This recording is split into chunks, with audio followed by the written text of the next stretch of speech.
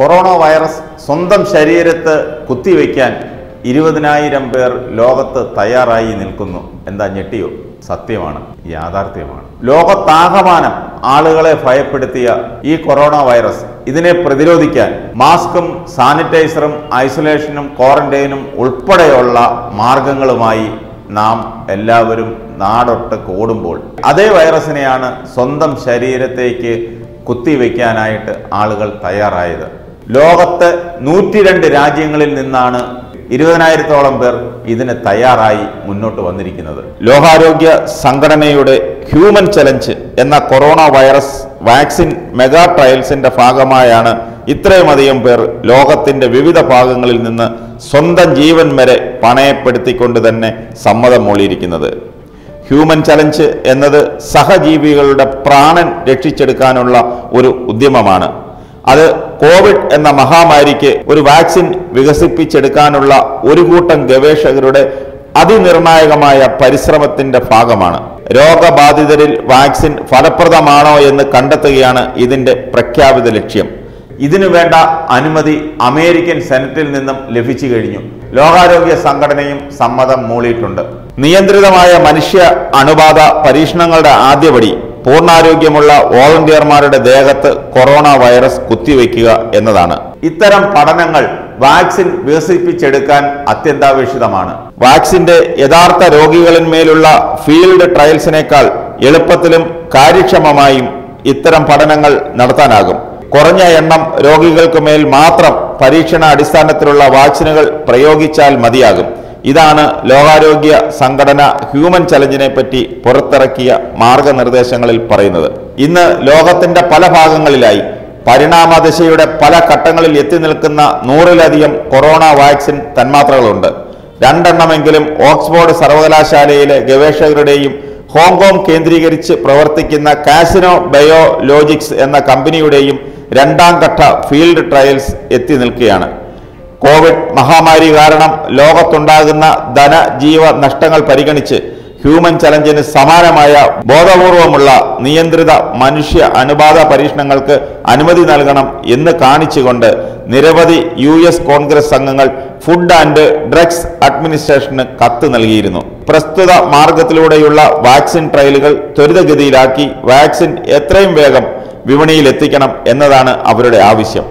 സാധാരണ നിലയ്ക്ക് വാക്സിൻ പരീക്ഷണത്തിന് സമ്മതം മൂളുന്ന ഒരു വ്യക്തിക്ക് സമൂഹത്തിൽ നിന്ന് അസുഖം പിടിപെട്ട് ട്രയൽ ഘട്ടത്തിലേക്ക് വരാൻ കാലതാമസമുണ്ടാകും. അത് ഹ്യൂമൻ ചലഞ്ചിൽ ഒഴിവാക്കാനാകും.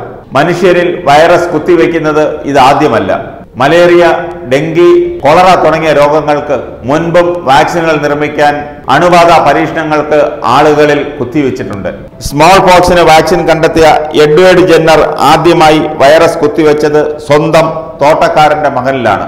പിന്നാലെ വാക്സിനും കുത്തിവെച്ച ജെന്നർ ആ കുട്ടിയെ രോഗം ബാധിച്ചില്ല എന്ന കാര്യം സ്ഥിരീകരിച്ച ശേഷമാണ് അതേ വാക്സിൻ 6,000 പേരിൽ വീണ്ടും അത് തന്നെ പരീക്ഷിച്ചതും പോക്സിനെ തടുക്കാൻ വേണ്ടി മാത്രം പ്രസ്തുത വാക്സിൻ പിന്നീട് വിപണിയിൽ എത്തിച്ചതും.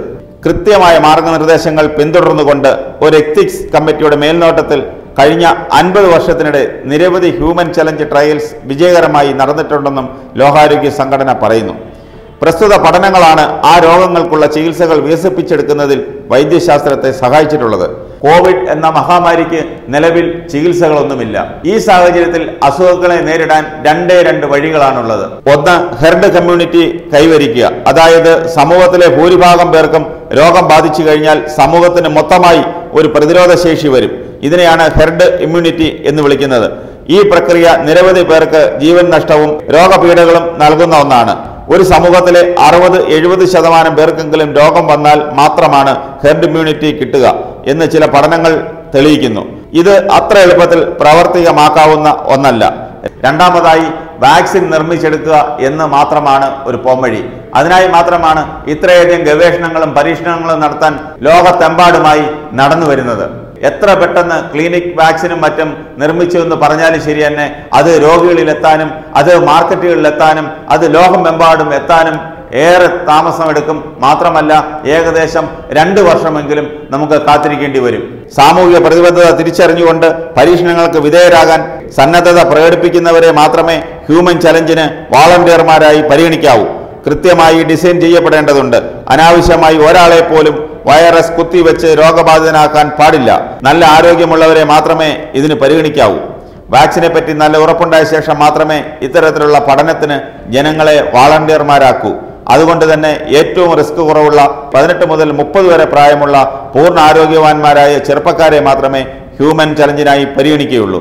കൊറോണ വൈറസ് മൂലം രോഗബാധിതരായി അനുദിനം ആയിരക്കണക്കിന് സഹജീവികൾ മരണത്തോട് മല്ലിടുമ്പോൾ സ്വന്തം ജീവൻ പണയപ്പെടുത്തിയും ഒരു വാക്സിൻ എത്രയും പെട്ടെന്ന് വികസിപ്പിച്ചെടുക്കാനുള്ള ഈ ഉദ്യമം കാലതാമസം കൂടാതെ അതിൻ്റെ ലക്ഷ്യപ്രാപ്തിയിൽ എത്തിക്കുക എന്നത് മനുഷ്യരാശിയുടെ തന്നെ നിലനിൽപ്പിന് അത്യന്താപേക്ഷിതമാണ്. അതിനാണ് ഈ ഹ്യൂമൻ ചലഞ്ചിലൂടെ ലോകാരോഗ്യ സംഘടന തന്നെ നേരിട്ട് മുന്നിട്ടിറങ്ങിയിരിക്കുന്നത്.